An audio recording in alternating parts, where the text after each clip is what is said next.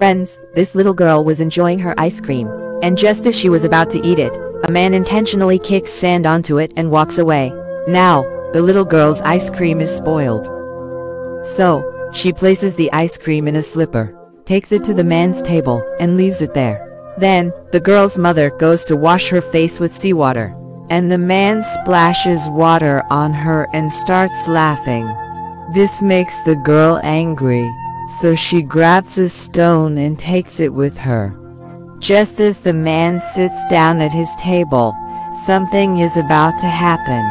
But before you see it, do you also like ice cream like the little girl? Then, like this video and subscribe to the channel. The little girl did something amazing.